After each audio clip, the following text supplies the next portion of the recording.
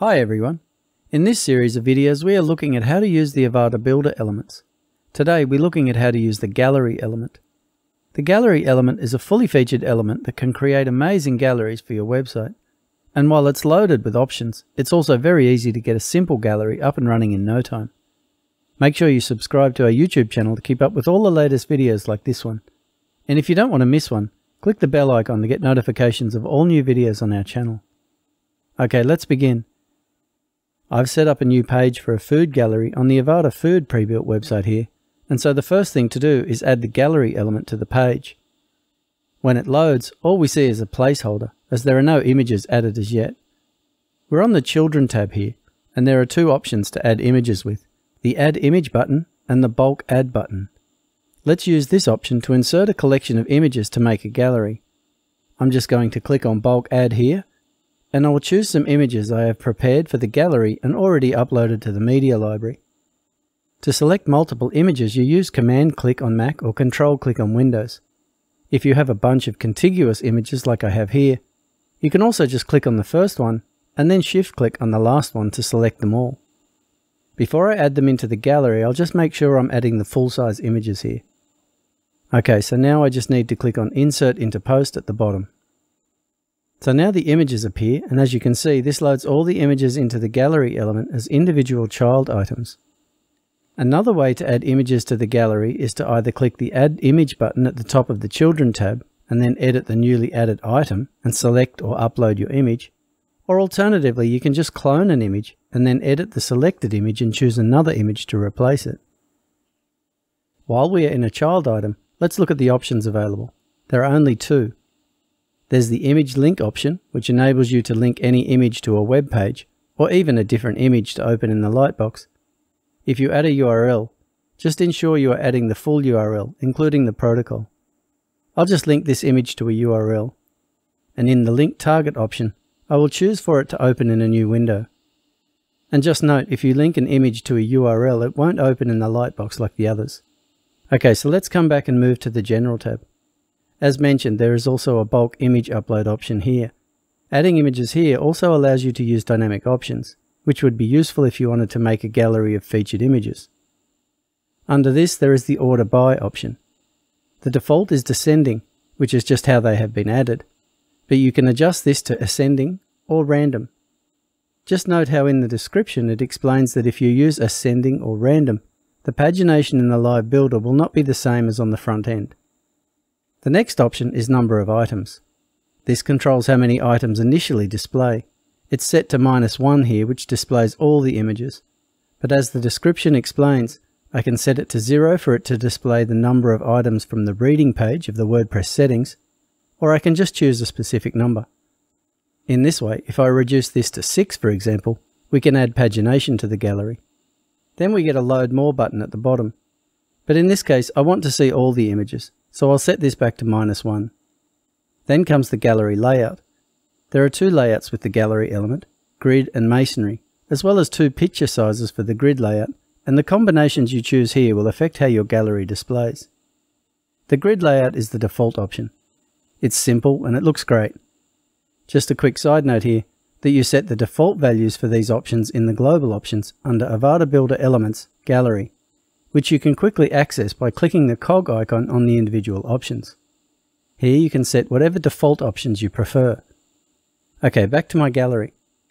In my example here, I have used images of all the same size and aspect ratio. They are all 1920 by 1280 pixels, which gives them a 3:2 aspect ratio. And so the grid, as you can see, is uniform, and the images will all open at the same size in the lightbox. If I just save this page, and then open this on the front end, and then click on an image, we can see how it opens in the lightbox, and I can navigate through the images with the navigation arrow, the mouse wheel, or with the keyboard arrows. The linked image doesn't show in the lightbox, but if I close the lightbox and go back to the grid and click that one, you can see it opens the link in a new tab as I selected. Okay, let's go back and have a further look at the element options. We'll have a look at the masonry layout and the picture size option in a bit, but let's look at the other options first. Images aspect ratio is next. Before you add images to a gallery, it's a really good idea to plan your gallery and to ensure all your images are the appropriate sizes and aspect ratios for what you want.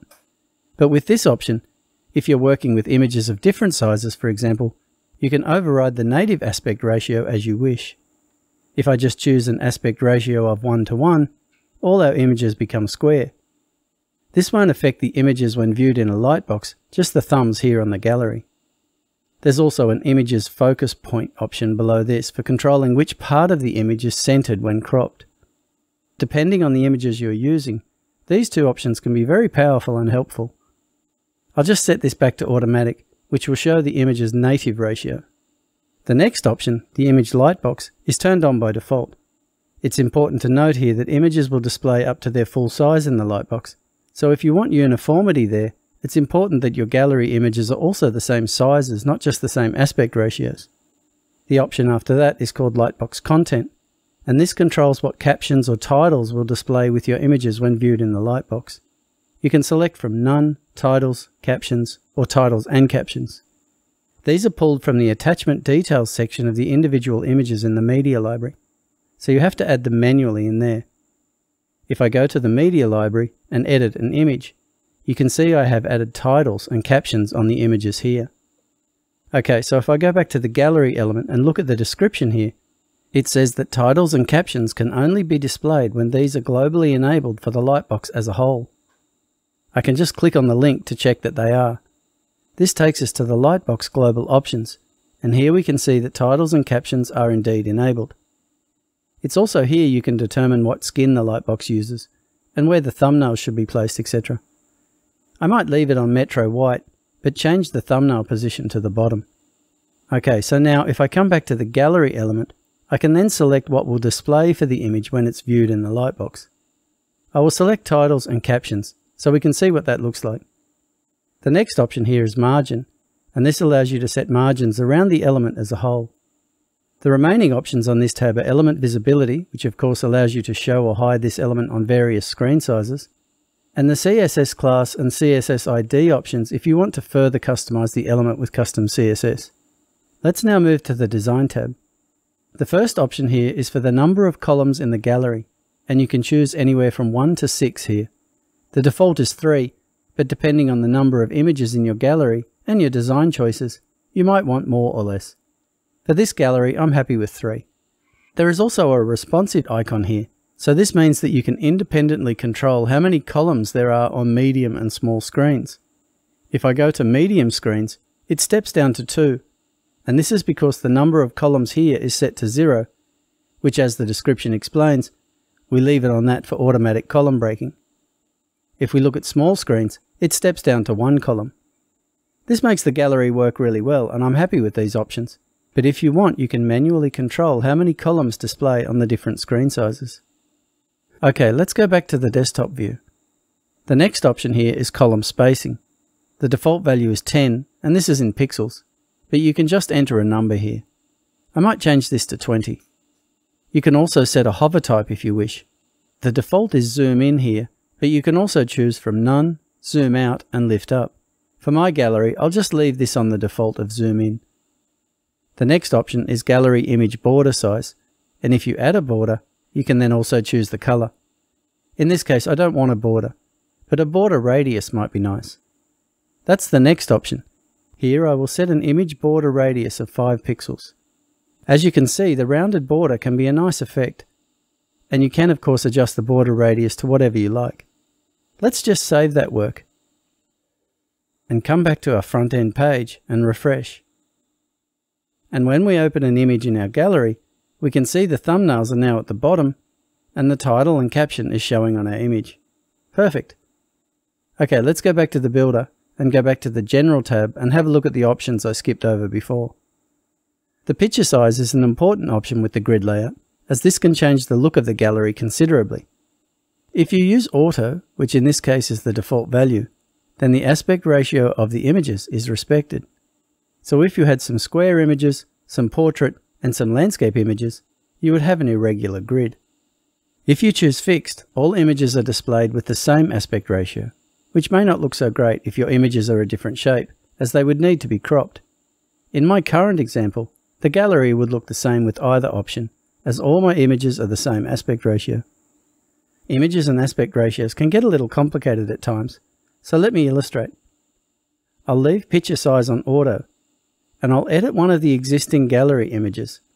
But this time, I will choose an image that is square rather than landscape. Now we can see that our uniform grid has been broken by the square shape of the new image.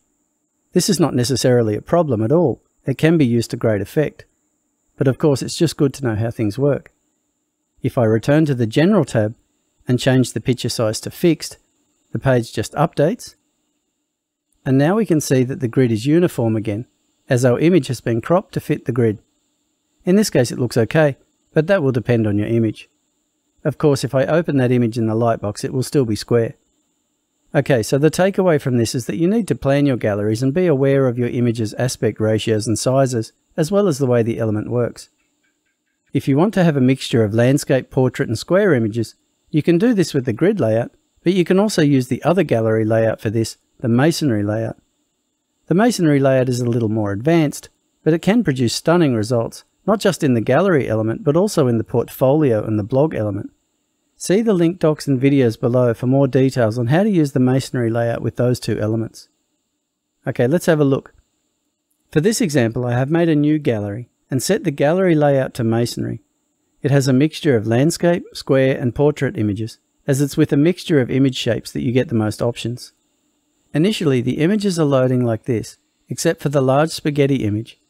With this one, I edited the image directly in the media library, and if we just go there, we can see that I specified that for the masonry layout, this image should take up 2 by 2 squares. You can also choose 1 by 1, or landscape, or portrait.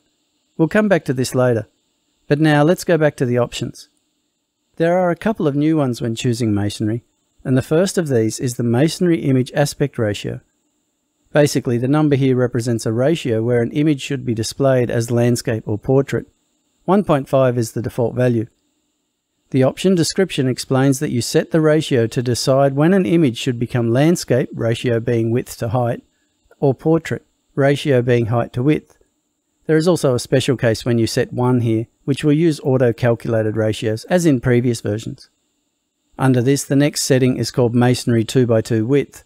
This is the pixel width of an image when a 1 by 1 square image will start taking up 2 by 2 squares instead of just 1.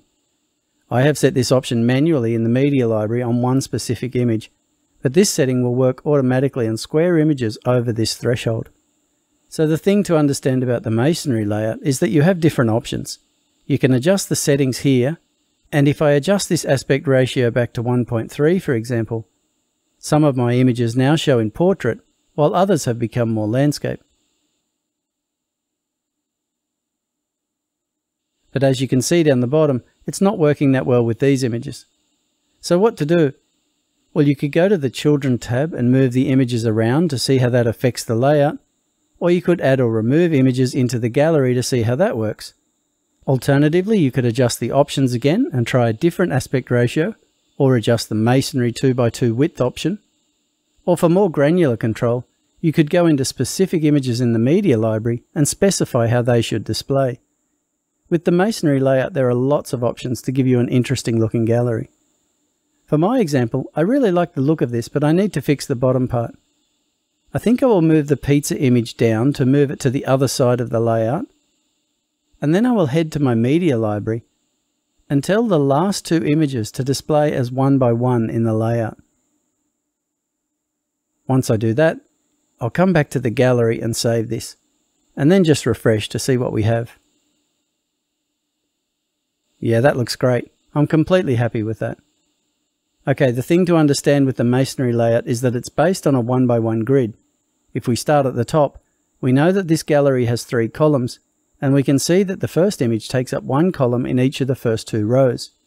The second image just takes up 1 column in the first row, and the third image, which is now portrait oriented, also takes up 1 column in both the first and second rows. So that's the 3 columns full in the first row. In the second row, the first column and last columns are filled with the images from the top row, while the image in column 2 is again taking up 1 column in 2 rows, and so on down the rows. No matter how you arrange it, the combination of images is filling the 3 columns of the row. Okay, let's edit the element again and see what else there is here to look at. On the Design tab after the Masonry options, there are just the usual options we looked at previously. Finally, there's the Captions tab. I think there's already enough going on with the Masonry layout here, so I probably wouldn't add captions to a gallery like this, but I will just choose a layout to demonstrate. I really like the one called Racer, and so if I choose that, we can see we get a caption on the image and a nice effect when we mouse over one. There is full control over typography, font, size and colors here, so you could easily make this look really good. The caption here is coming directly from the title field in the image in the media library, but if we come back to the Children tab and edit an image, we can see that when we have captions enabled, we can also add a title and caption here in the element Children instead. But for my case, I'm going to come back and turn the captions off for this gallery. To learn more about captions on image-based elements, see the link doc and video below. Okay, that pretty much covers it. Let's just save our page and have a look at this gallery on the front end. And that looks really nice. It's important to note that the masonry effect only affects the thumbnails in the gallery. In the lightbox, these images open at their original size and aspect ratio. Okay, thanks for staying with me. That's the amazing gallery element. Let us know in the comments how you like to use it. I think I need to go and get something to eat. This concludes our video on how to use the gallery element. Make sure you subscribe to our YouTube channel to keep up with all the latest videos. And if you have any questions or need assistance, please create a support ticket and our team will gladly assist you. As always, we want to thank you for choosing Avada.